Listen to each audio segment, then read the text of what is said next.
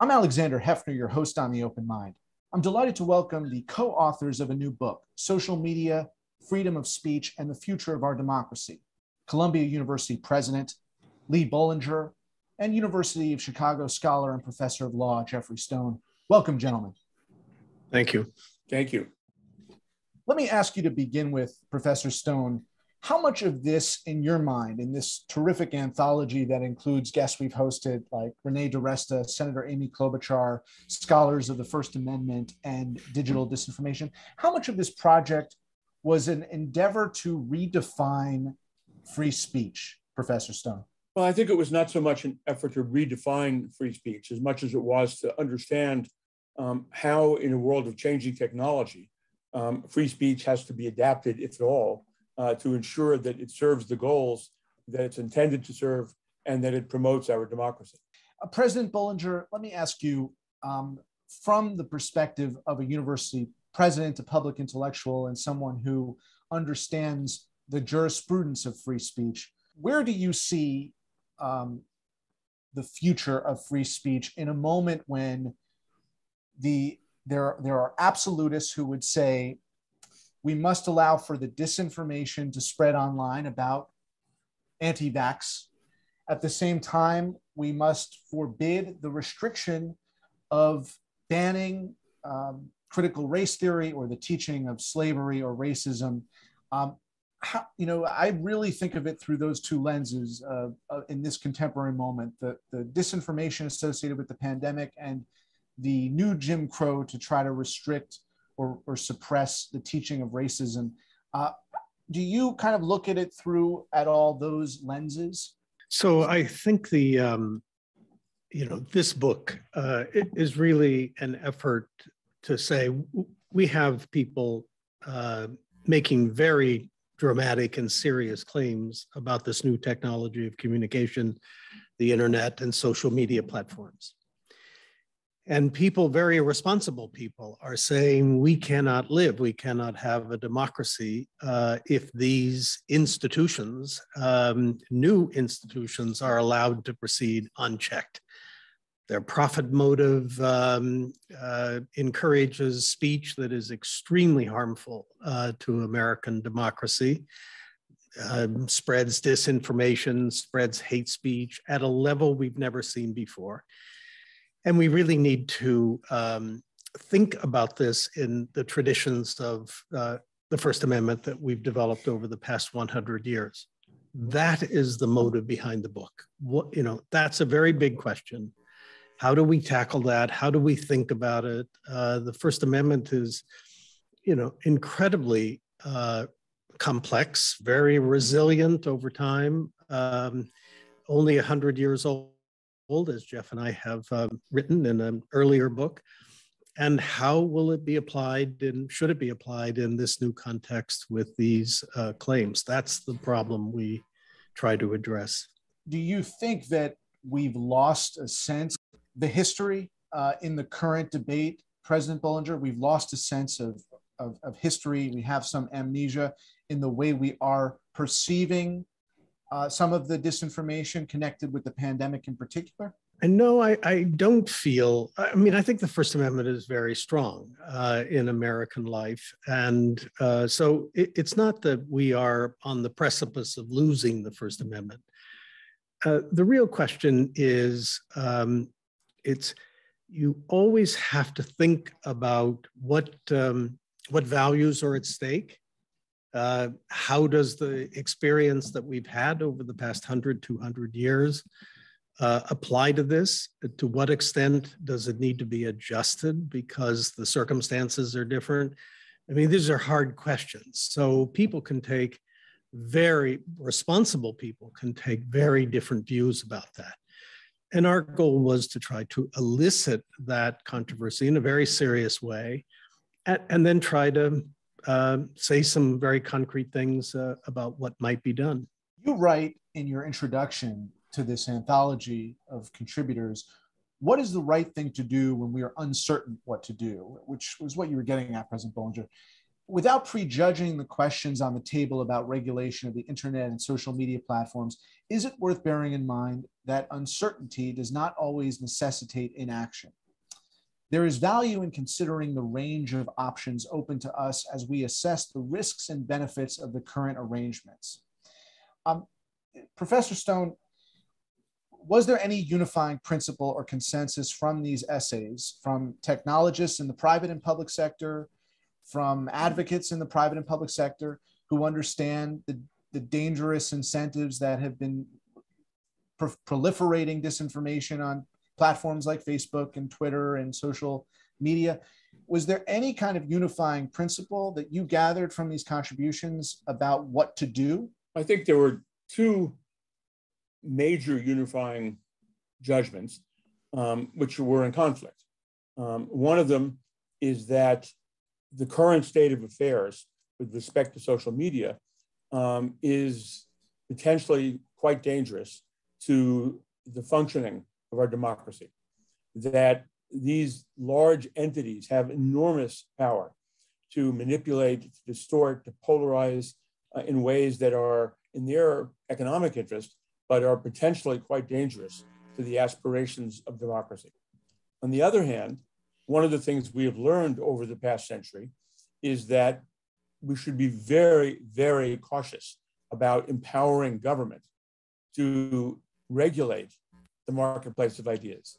Because if we empower them to do that, then the danger, which has often occurred, is that they will regulate the market in a way that is designed to manipulate it and to benefit themselves politically. And so we have two deeply held views which are incompatible with each other. And the real question is not which is right and which is wrong. They're both right. The question is there a way to accommodate them so as to reduce the risk on the one hand and to improve the quality on the other without enabling government to utilize these very powerful means of communication to benefit whoever's in power. So it's an extremely challenging issue. And no one who thinks about it should imagine that there's a simple solution. How do you do both things, President Bollinger? How do you do both things fundamentally? I mean, right. So Jeff captured this perfectly. On one side, let's say, again, great scholars of the First Amendment and people who are very responsible advocates in the public realm. Who say we've spent all these decades developing the really strong commitment to free speech and free press, of just not allowing the government to intervene in the marketplace of ideas, absent some very, very rare exceptions. And we should do the same, we should follow the same path here. And on the other hand, there are people, as Jeff said, who think this is different at a level and magnitude that we just can't accept and continue to have a functioning democracy. Well, those are two extremes, and people in the middle.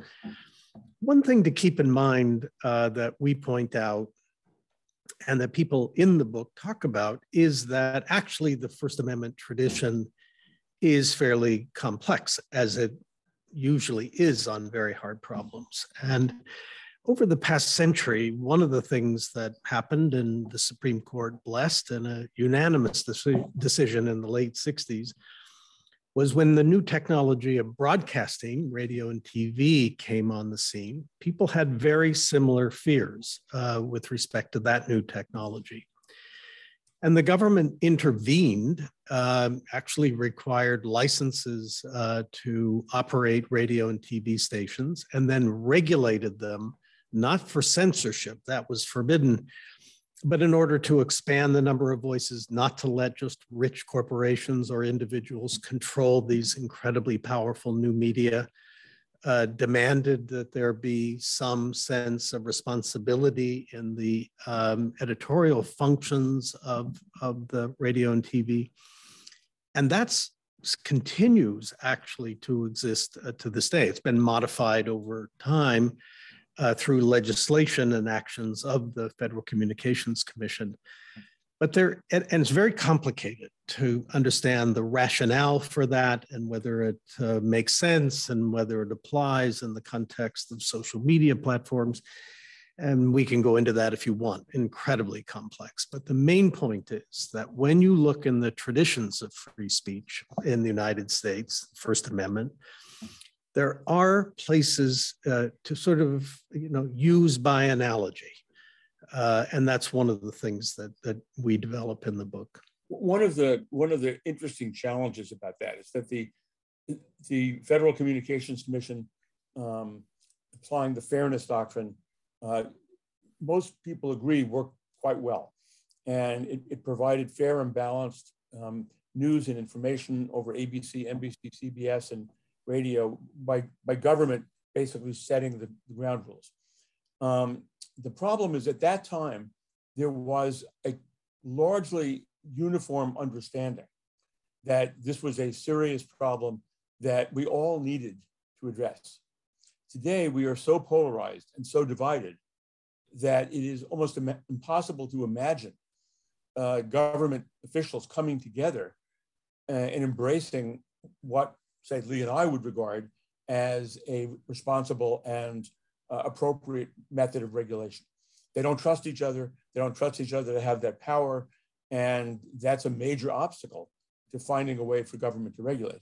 And this is a truly American problem. You identify the fairness doctrine. I mean, the whole phenomenon you're explicating here is really began with the stigmatization of the fairness doctrine, the idea that there was something wrong with fair time for, two arguments. And it seemed to have gone downhill from there, or at least the FCC abdicated its responsibility, not just as it relates to the internet, but television as well. Jeff? Well, the FCC had no authority over the internet. The FCC only had authority over radio and network television, not cable. And in the Reagan administration, criticisms were made that the fairness doctrine was not operating in a fair and balanced manner the way it was supposed to. I actually don't know the answer to the question of whether that was a fair set of criticisms or not. I suspect probably not, but I don't know that.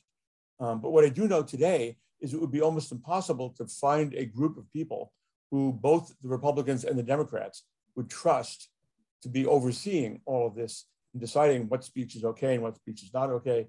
And that's a major part of the problem. And some of that is due to the internet itself, which has exacerbated the polarization. Well, and also the reality is that Facebook, now Meta, Alphabet, all these companies are actually saying, regulate us, right? And we know that it is their vast lobbying infrastructure for many years that prevented any of that regulation from happening in the first place. From a legal perspective, President Bollinger, any kinds of contemplations of a new framework around this would have to meet constitutional scrutiny. If the Facebook Board of Overseers, decides X, it doesn't really matter if the Supreme Court of the United States says, no, that's not the way it is. So have you gathered anything from these essays about, the way to approach it, knowing that government is likely going to be inactive, as Professor Stone said, the political process isn't going to change this. So knowing that, what's the best way for these other stakeholders to create something that makes sense? So, just taking what you said and then what Jeff just said, which I think can give people who are listening to this a sense of the development over time as to what has happened. If you go back to the 1960s, 70s, and then into the 80s, up until the point where Jeff said that the Reagan administration decided, and the FCC under the Reagan administration decided to back off of regulation of radio and TV. We had monopolization of the print media. Every city, town in America had just one daily newspaper. My father owned one in a small town in the West. So it was a monopolization. of journalism. Then there was radio and TV, which had a government regulation. If you looked at both of those, up until the late 80s, there was an ethic within the journalistic community that you wouldn't publish a political ad that contained obvious falsehoods. The Washington Post, the New York Times would reject political ads that had falsehoods. The radio and TV were more or less required to do that. That was the journalistic ethos of that time. Post 1980, into the 90s and the development of the internet, the voices just exploded. And the attitudes about any kind of government intervention in this new medium and the range of views about how to conduct debate just completely had broken down. So you have now on radio and TV, and some of the authors in the volume make the point that it's not just a social media problem that the American democracy is facing. It's also a broadcast problem because we have moved to a stage where people can run radio and TV stations, or radio in particular, and absolutely promote one point of view and an extreme point of view. And so this kind of holding on to the great journalistic institutions that we have and the ethos that went into the broadcast regulation model is something that is a major question for a modern democracy. And the First Amendment is kind of where it ends up. It also ends up in the culture of these institutions. It ends up in legislative possibilities, but it also ends up in the First Amendment. And those are the things we want to unpack in as sophisticated a way as we possibly can. But the challenges are very significant. They are immense, no doubt about it. But what is also immense is the degree to which I allude to the abdication of what ought to have been the FCC's mandate. I mean, it would have been in their avenue to consider regulatory approaches for the outset of the internet, Web 1.0, 2.0, 3.0. It could have taken a different course. That's absolutely right, I think. I do wonder if FCC commissioners themselves consider the remaking of that kind of authority, or have, because it does seem to be appropriately in their jurisdiction. I mean, if you just follow the logic of it. Yeah. Jeff, do you want to comment about that? I mean, because some of our authors do think about that. Right. I mean, it seems to me that there's several different challenges that we face here. One of them is that when the internet came into being, Congress decided to envision it as a huge public park where every individual would have the ability to say what he or she wanted to say. And to facilitate that, they provided that, unlike newspapers and TV stations and radio stations, the social media platforms were not liable for anything that you or I or Lee posted on their sites. Now, that's not the case with the New York Times, the Washington Post, or ABC News. If they put an advertisement on, because they have limited space, they have to pick and choose. And everything that appears there, they have chosen. And they therefore can be held accountable for that.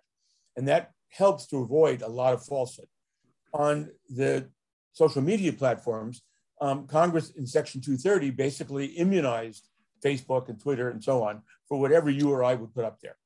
And that meant that an enormous amount of inaccurate, misleading, and false speech can go there, and the platforms have no legal accountability for it. Now, the problem is if you make them accountable for it, then in theory, they have to censor everything that any person wants to put up, because they could be held liable if I put up something that defames Lee. And that would completely destroy one of the appealing characteristics of social media as we've now come to understand it, which is tens of millions, hundreds of millions of Americans can just go there and say whatever they want, and there's no censor who's intervening. So the problem is how to maintain that value of social media while at the same time reducing the risk of it. And part of the problem is the way in which Facebook and Twitter and so on decide what to spread. So even though I have a right to post something, that doesn't mean Twitter has to send it to everybody in the world. And so part of the problem is they need to be more accountable for the way in which they decide to do this. So one way to do that in terms of ideology is to basically say that they have to, if they're going to send you something that's very right-wing, they have to send you the flip side. So you don't get only one point of view. You may not like that. That might annoy you because you don't want to see those things, but at least it exposes you to it. And that's what traditional media did within reasonable limits. One of the things social media does is to basically target people with the things that social media knows you want to see. And that's part of what polarizes everybody in the society today. And that's a disaster. Right. And I do wonder if the majority of Americans do actually recognize there are different arenas of speech. Just as we made the failure of recognizing that on YouTube, you can have performances that are fiction and nonfiction.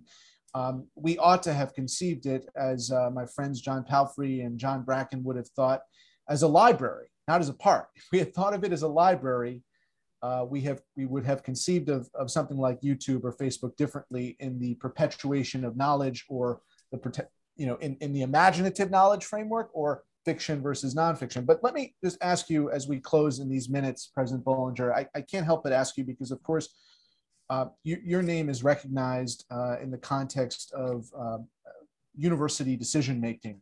We know the affirmative action cases, Gratz and Grutter v. Bollinger, when you were at the University of Michigan. And I can't help but ask you about this because, I'm fundamentally starting to think that the strongest argument for these universities to take, whether they're public or private, in the context of free speech now, is that it is their speech to admit applicants from a variety of backgrounds. And I just wonder if that's ever occurred to you in the context of this jurisprudence, because that seems to me the argument that could actually hold up affirmative action, if you will. So I'm happy to say it has occurred to me that there's a First Amendment interest at stake. Academic institutions, I think, should be recognized under the First Amendment as having a special role, special protections in the way that the press has. That's controversial too. Jeff and I have worked on that. We're actually working on a volume now about affirmative action because the court is heading in a direction, it seems, in which it may be prepared to rethink and worse on that.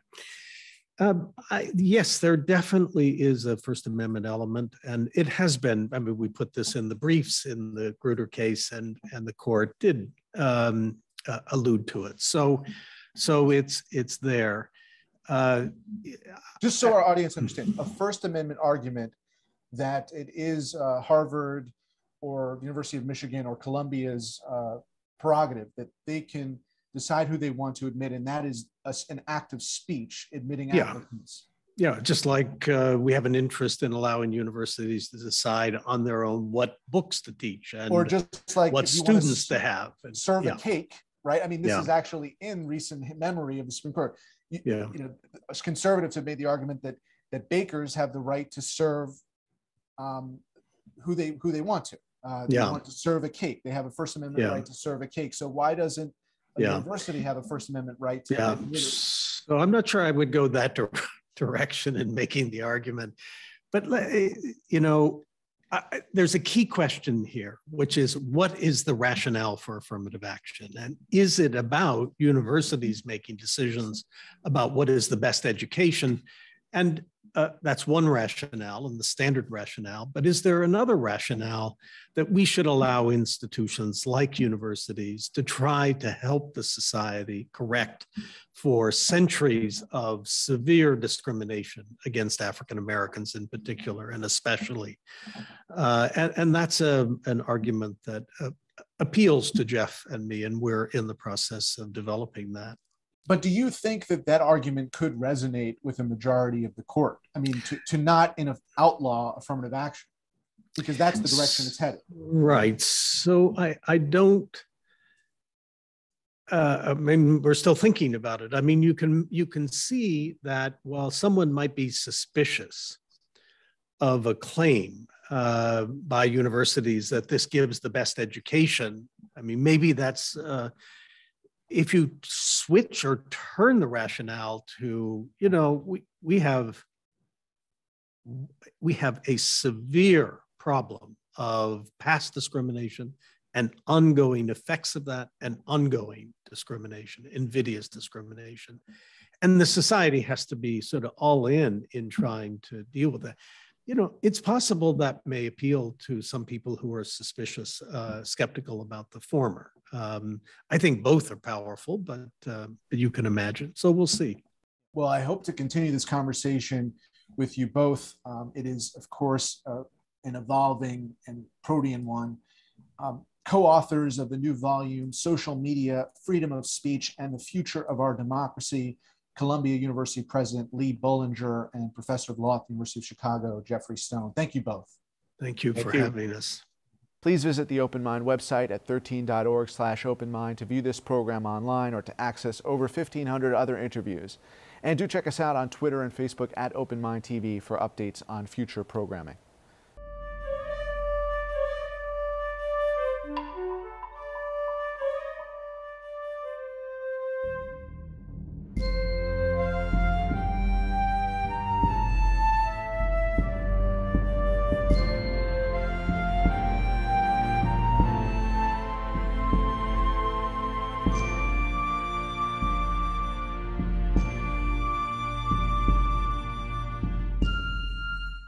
Continuing production of The Open Mind has been made possible by grants from Ann Olnick, Joan Gans Cooney, Lawrence B. Benenson, the Engelson Family Foundation, Alfred P. Sloan Foundation, the John S. and James L. Knight Foundation, William and Flora Hewlett Foundation, Joanne and Kenneth Wellner Foundation, and from the corporate community, Mutual of America.